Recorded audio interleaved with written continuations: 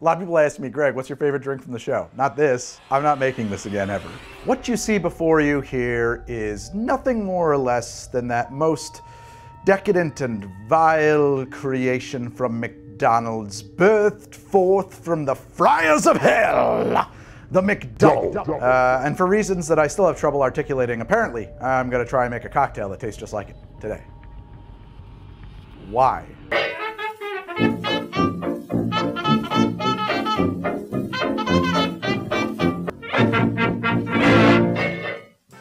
So I saw a TikTok a little while ago from a lovely lady who was trying to make a cocktail that tasted like a McDouble. She said she heard a bartender once say that they had accidentally done so and they were trying to recreate the experiment. She's up to 4 or 5 attempts on her TikTok. I'm gonna see if I can lend a hand. So today I'm gonna take this McDouble and attempt to make a cocktail that tastes just like it. To do that, I had to get a McDouble, and I brought my notebook, which is the bougiest of notebooks, the Remarkable 2. I do love this thing. It's not a sponsor, but maybe I'll throw an affiliate link up there. Let's open the McDouble. Ah, yes, there it is.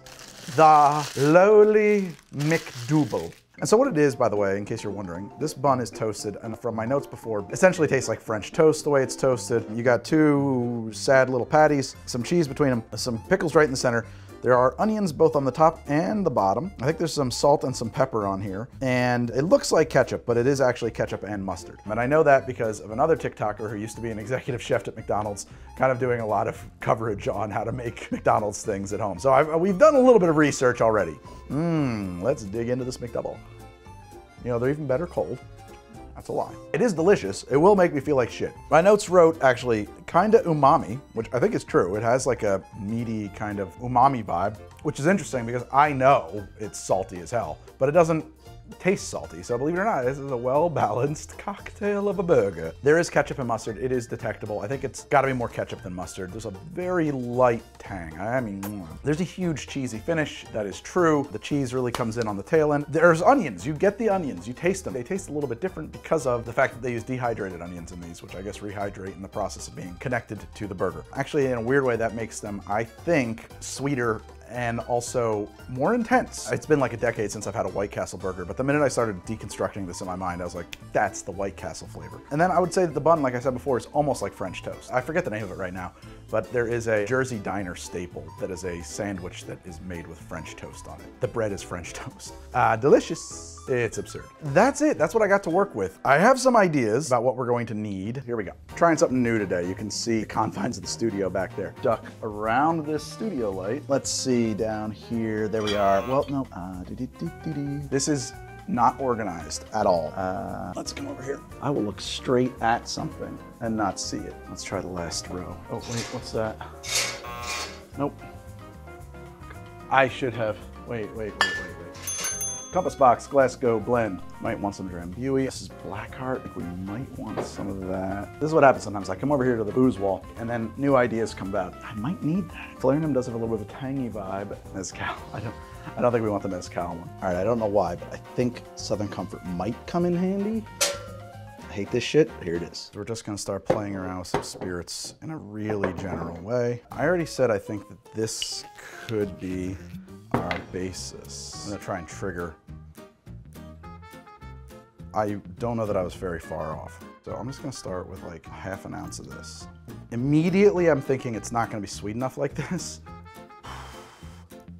We're gonna do a really scant pour of the Velvet Falernum. We gotta do like a bar spoon. All right, whatever landed in there is fine. This is what I do. Whatever sticks to the bar spoon is my sample. A little sweet. Does this go in there? No. Holy shit, no. How about you?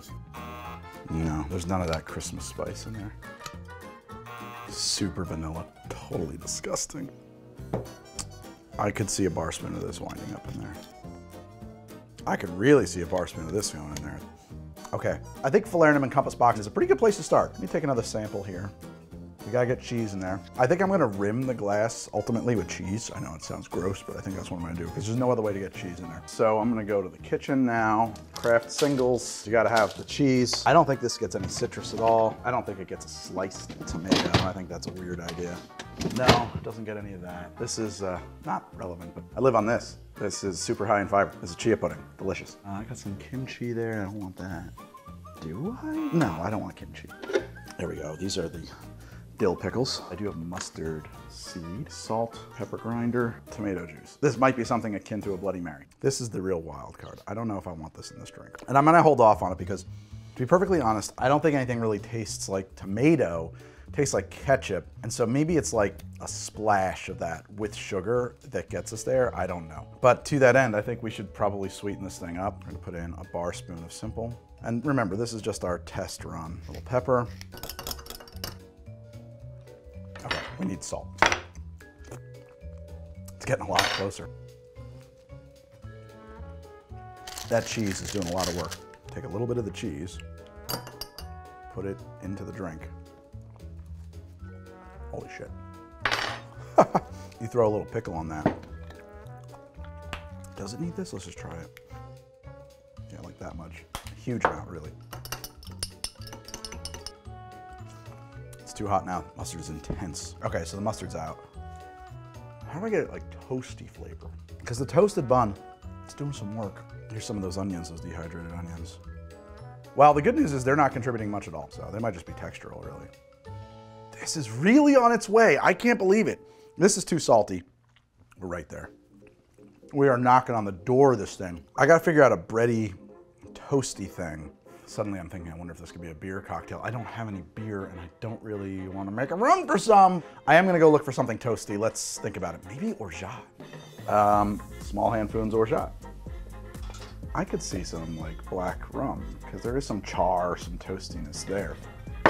Wait, is this a spice drum? Oh, this is spiced. Hold off on that. Yeah, this is very fruity, but you know, in the presence of salt, I'm gonna put like a grain of salt, top it up with that, and now give it a taste. Way too sweet. That's not gonna play a part in this drink. We're getting there. Let me go grab another bottle of something. Let's see here. That Goslings Black Seal. Let's give this a thought. Okay, bar spoon there. Maybe 2 bar spoons. Maybe it's a split base. Not quite a split base, but I think it could be a 2 to 1. I think I'm ready to make a drink. Let's start with 1 ounce. We want to get to about 2 ounces of spirits. So 1 ounce of my Glasgow blend and 1/4 ounce of our Falernum. You know what? I don't want to go 1 to 1 here. In fact, we're going to try this with 1/2 ounce of our Goslings. We're going to put the other 1/2 ounce of this back in. I'm going to set this thing to extremely fine and just do like that much. A pinch of salt, 1/2 ounce of simple. Let's see how we're doing. Might be more of an homage at this point than an actual McDouble. 1 big cube, crack that up. Oh, hello, you. Splishity splash. Let that sit for a beat. Grab our cheese, doop, and our knife. And I'm gonna make a slice and see if this works. No? All right, can I just like maybe apply it? This is disgusting. Okay, I love it and I hate it. Particularly for the purposes of this test, I'm just gonna do an open pour. Oh, I think we do need some of these pickles. What the hell, we'll just set them up there like it's a McDouble. The juices of those pickles are now getting into the drink. There it is. Is it a McDouble? Let's find out. I love coffee. It is an important part of my life and, you know, my daily ritual. That's why I'm so happy that Trade is the sponsor of this episode, because Trade is super cool. They help me discover new coffees because they've got over 55 awesome roasters making all kinds of coffee, and they ship it straight to your front door within 48 hours of the roasting date. Also, as much as I love coffee, I find that picking new beans to try can be overwhelming. So many species, places of origin, blends, roasts, farms, all of that. Well, Trade's got a matching process that's going to be based on my preferences. And I love being surprised, and I find something enjoyable about every roast I get. Like this bag from the Atlas Connect collection from Joe Coffee. This comes from Colombia. Tells me it was grown between 16 and 1800 meters above sea level. It was wash processed. And let's see how it is. That is a bright roast. I like that. That's really cool. It's very fresh. Citrusy, I would say lemony even. And with like an afternote, like at the very end there, of mild caramel. Ooh, so that's a good wake me up roast. So here's the thing, if you love coffee and you want more of it, you should hit the link in the pinned comment or up here in the corner thing. You're gonna get a free bag of coffee with any subscription level that you happen to go with, okay? So thank you to Trade for sponsoring this episode, and now back to the show. Check it out, go over there, get yourself some Trade coffee. You need coffee, you want it. Coffee, coffee, coffee, coffee. That is really, really good. I'm loving this cup of coffee. Is it a McDouble? Let's find out. It's actually too sweet. It should be saltier, I think. There is a flavor there it's missing. We gotta tone our smoke way down. Okay, let's start over. Number 2. Vodka is really what I should be using. Why not all Goslings? Because then it would overpower, I think, for sure. I think the Velvet Falernum is not a bad idea. I like the cheese rim. If I had my torch, which did not survive the move, I would probably do something different with it. I might even just melt it over the top of the drink. And I like the pickles on top. And I reserve the right to throw a splash of tomato juice in there. This is gonna become some kind of a tiki drink. I don't have enough glassware to keep iterating on this, so let's go get some glasses. I think a lot of this is whiskey, if not all of it. If you like the glasses you see on the show and you wanna buy a set, I'm using whiskey glassware. You can pick them up using the link in the pinned comment below. You'll get 15% off if you use code HowToDrink15 at checkout, okay? Pick up some glassware. That's a good one. Got some more glasses. All right, same as before. Set up our delicious cheesy rim. Oh, this may not stick as well.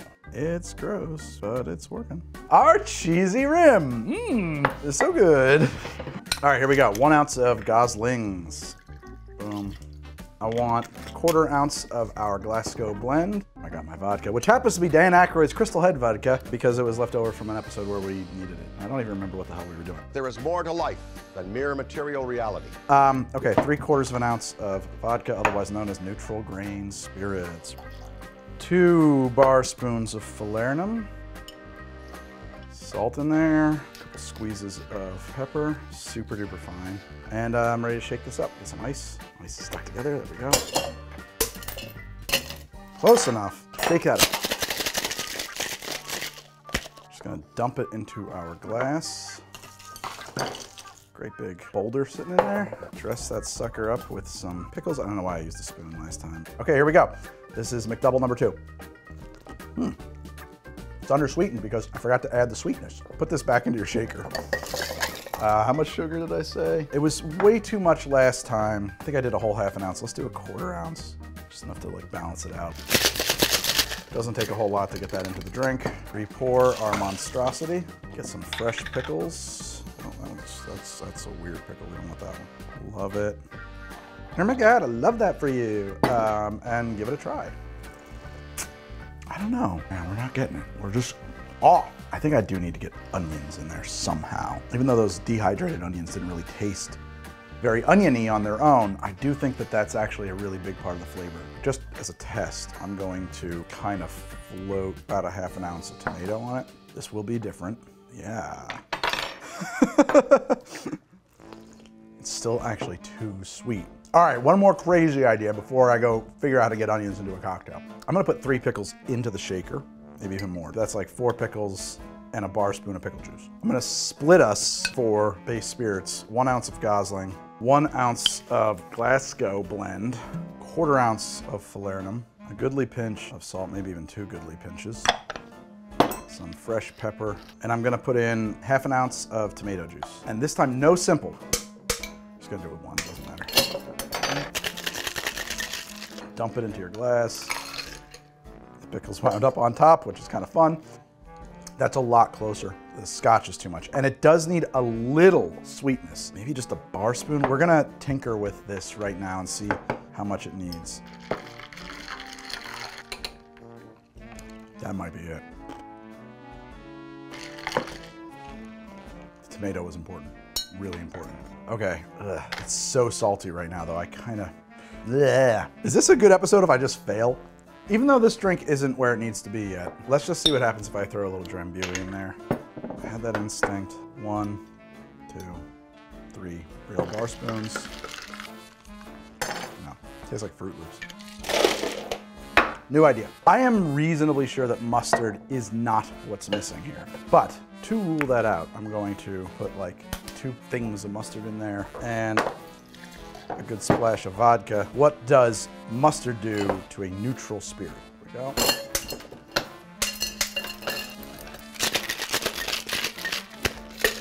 There you have the mustardini. Whoa! Yo! Woo! That is bad. No, mustard's not what's missing from this drink. Woo!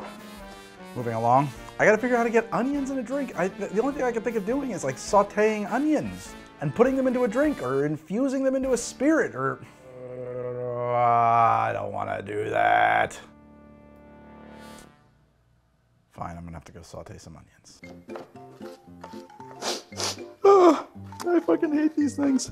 I don't want to introduce any other flavors in here, so I'm not going to use stainless with oil. I'm just going to use a non-stick. Get to about a medium heat here. We don't want to go too far on this, just want to brown them up. When using a non-stick pan, I like to use a little rubber spatula. Starting to sweat a little bit, but the dehydrated ones that they use are browned, I think. We could get these really well sweat and take some of them off, and then take some off after they're browned up. One more heat, please. Normally, I would probably just leave them alone, but I think in this case, I want them so evenly browned. I can just see the color starting to shift on them, and I think this might be the key to getting this drink right. Look at that.